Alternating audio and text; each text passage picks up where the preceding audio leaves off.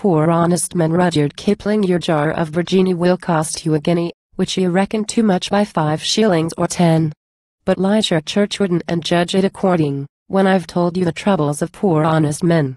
From the capes of the Delaware, as you are well aware, we sail with tobacco for England, but then, our own British cruisers, they watch us come through, sirs, and they press half a score of us poor honest men.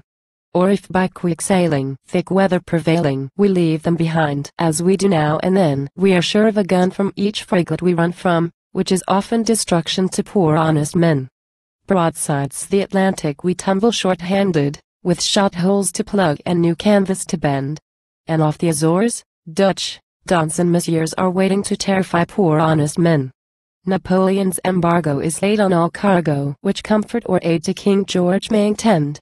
And since roll, twist and leaf, of all comforts is chief, they try for to steal it from poor honest men.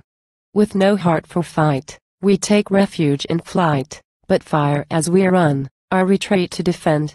Until our stern chasers cut up her 4 braces, and she flies off the wind from us poor honest men. Twixt the 40s and 50s, southeastward the drift is, and so, when we think we are making land's end, alas, it is ashant with half the King's navy blockading French ports against poor honest men. But they may not quit station, which is our salvation, so swiftly we stand to the nor'ard again, and finding the tail of a homeward bound convoy, we slip past the Scillies like poor honest men. Twixt the Lizard and Dover, we hand our stuff over, though I may not inform how we do it, nor when. But a light on each quarter, low down on the water, is well understanded by poor honest men.